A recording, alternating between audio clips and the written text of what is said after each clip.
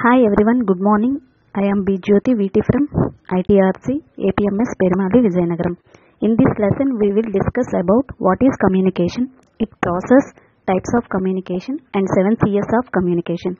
Communication is a common phenomenon. As we all, as social animals, we cannot live without communicating. In need very attempts not to communicate something. Communication employs a two-way of process of transforming information, ideas, feelings or opinions through a channel between two or more persons, either verbally, that is through speech or writing, or non-verbally by way of signals, behavior, posture, gesture, etc. The process of communication starts with the communicator or sender who has something to communicate with others, which can be idea, information, fact or anything else.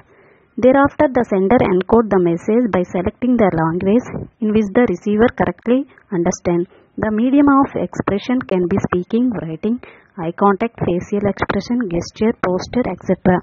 Thereafter, the message is developed by the communicator using right set of words and language. The message is the main element of the entire communication process. The channel impels the carrier of the message, which can be face-to-face communication, telephone conversation, video chatting, body language, letters, email, facial expression, SMS, tone of voice, etc.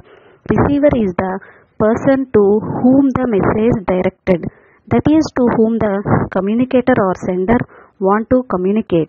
It is very important for the sender to understand the receiver, decoding ability, interpretation for the effective communication. The next step is decoding, which involves interpretation by the receiver. After decoding the message, the receiver will rewarded back to the sender in the form of the feedback. It is very important part of the entire communication process, as it indicates that there is no discussion of the message.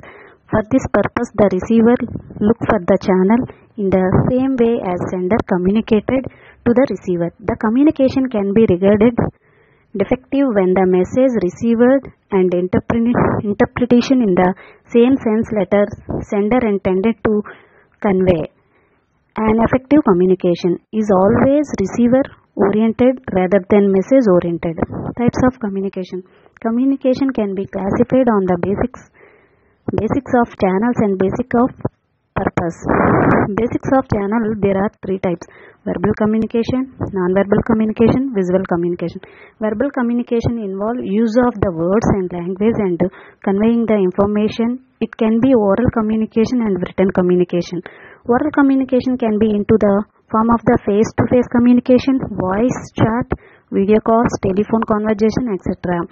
Whereas written communication can be in the form of the letters, emails, SMS, reports, etc.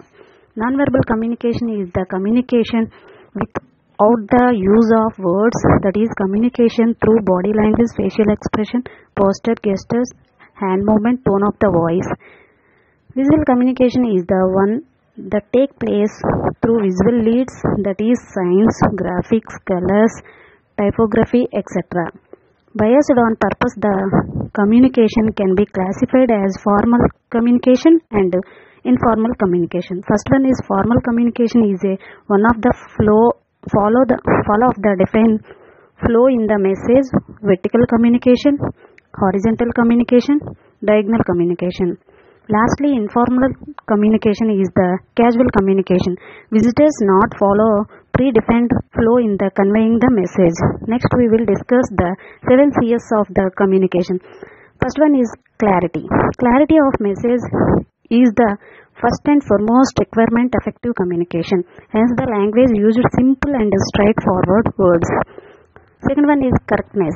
The message must be correct in the sense the message must be free from all grammatical and spelling errors. Further, the message should be exact and well typed. Third one is completeness. The message must be complete in the sense the message should be contain all the facts and information required by the recipient. Fourth one is concreteness. This means that the content Content of the communication must be canonical, that is, there must be sufficient evidence to support your argument. Fifth one is conciseness. Short and precise message is always preferred. So to make the message well understand, avoid the use of irrelevant words and details. Sixth one is courtesy. It implies the sender must take into consideration both the feelings and viewpoints of the receiver. The message should not be biased and must include the terms and thus show respect for the recipient. Seventh one is consideration. The sender must take into consideration the receiver's opinions, knowledge, mindset, background, etc. Thank you. So guys, today topic is finished. Thank you.